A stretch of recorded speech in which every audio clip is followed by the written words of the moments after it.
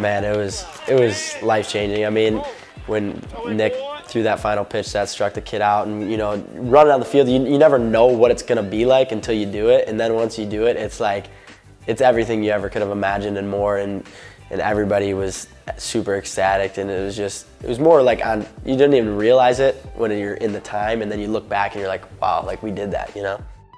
I think it meant more than what I thought at the time. I was just a freshman. I was like, oh, we won state.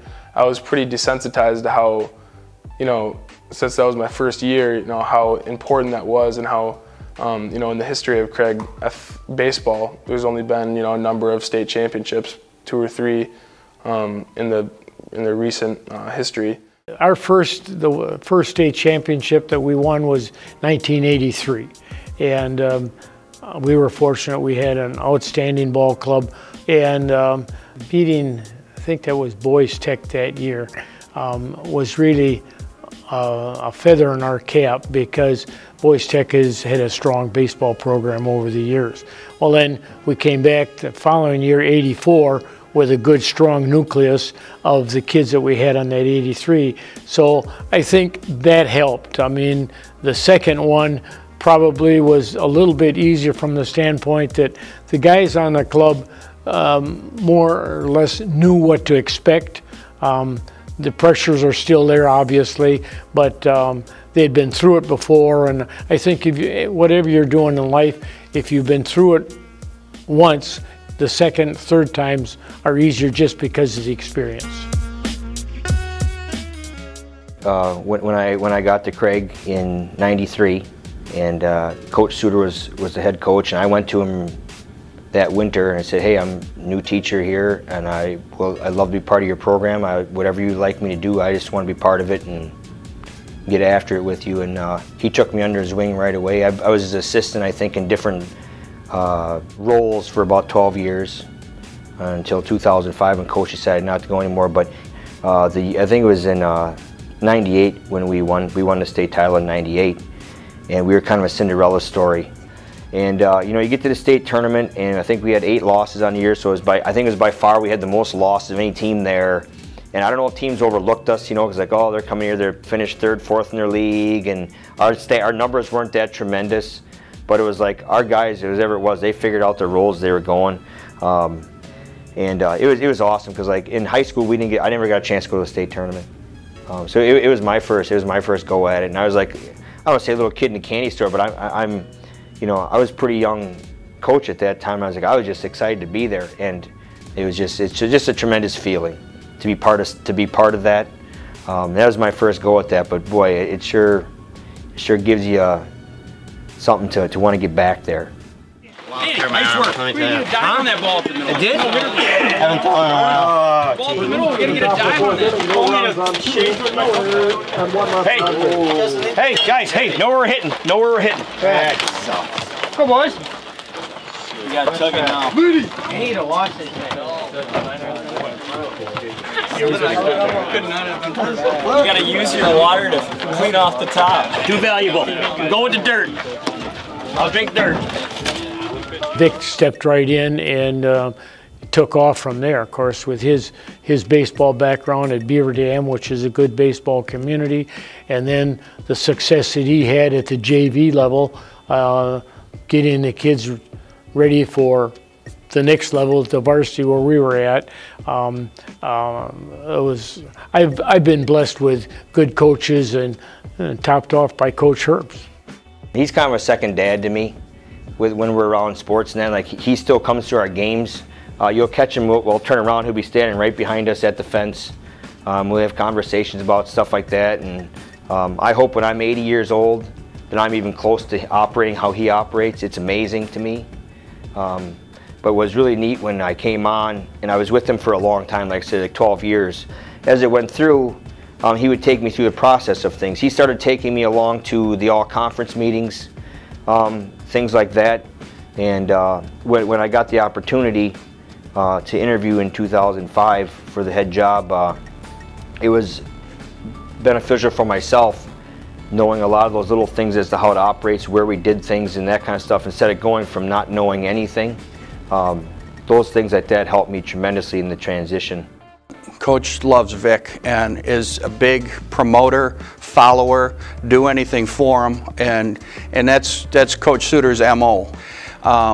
He's got a heart of gold, and like I said, very endearing to Vic Herbst. And you know, he knows that the program's in good hands when he left it. You know, when I got started in 2005, you know, you have people that, you know, they know what Craig baseball had done and what Coach Suter accomplished and that sort of stuff. And so I was replacing an unbelievably successful program that had won the only 3-team state titles for boys in our school's history, things like that. So I mean, there was a lot there to keep this going. Very good, I think, right? First and thirds were good? Yes? Okay. Front covers were good. Defense were good there. That's great. Energy from the 7th inning should be like it is in the first inning today, okay? Greg on 3. 1, 2, 3. Greg. In 2015, you know, when we won that, that was a special group, man. It was a good team. We've had some good teams over the years, and it's like you start looking at numbers compared to other ones and that, but that was an amazing run. That's one of those ones where it's, you know, it's the get to the top of the mountain thing, and to get there there's no feeling like it. Like more than anything, it was a culture change for our program. You know, we had been on a little stint away from state appearances. We had been on a stint away from conference wins, and now we're coming off our 3rd straight conference championship. And I think it was a culture change. And when you see 2015 state champ, every year you're bringing expectations, and every year you're bringing in new guys who are expected to do their jobs like their predecessors before them.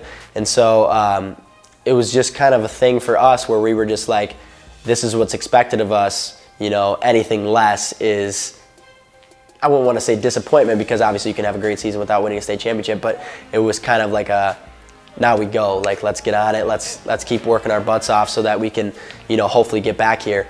You know, it's been kind of an up and down journey, but over the course of the years we've been nothing but successful. You know, I can count on one hand how many losses we've had in the last 4 years. So you were inducted in the Baseball Hall of Fame, and that's obviously, Baseball Coaches Hall of Fame. That's obviously a big thing. Do you think Victor would someday have a shot at that? Or what do you think it would take for him? What does he have to do in his career to get there? All Vic has to do is just keep doing what he is doing. Vic is made of the right cloth. He's had a great experience, baseball experience. He's got a good fundamental working knowledge. He'll be just fine.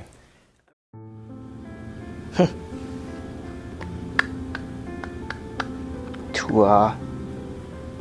have someone like him say that about me, it's very humbling, very humbling. I just hope I can fulfill it. Like I said, what he means to me and stuff like that, it's amazing.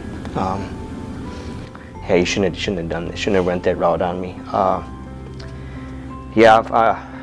Shoot.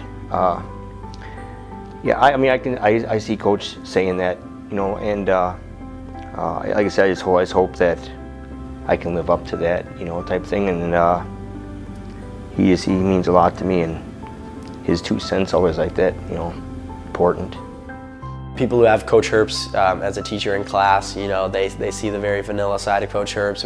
And once you have him as a coach, you get to see a different side of him, obviously, because you're around him so much more, and you get to see a side that really cares about what you're doing on the field as well as off the field. He's definitely great at instilling what really matters and some good life values and life skills. And I think that's not something that everybody always sees from Coach Herbst, because they just don't see that side of him because they're not around him enough. When we get off the diamond, I still have a relationship with you off the diamond. It means the world to me. Because at the end of the day, we're playing baseball, and we want to do well and hold ourselves accountable, but almost every one of us is going to get a job doing something, and it's not playing baseball. It's going to be whatever it might be, and I hope that what we do on the diamond carries over to what they do in life. Be a productive member of society and do things right. Be a good dad, be a good big brother, or whatever it might be. I just hope it carries over. And I think those things instill yourself to being good on the diamond as well. And that stuff just, I can't get enough out of that. that is why I do what I do. When I get stuff like that comes back, and like those former players that I get calls from, or I call them up and check on me, that truly is what it is, what we're doing, no doubt.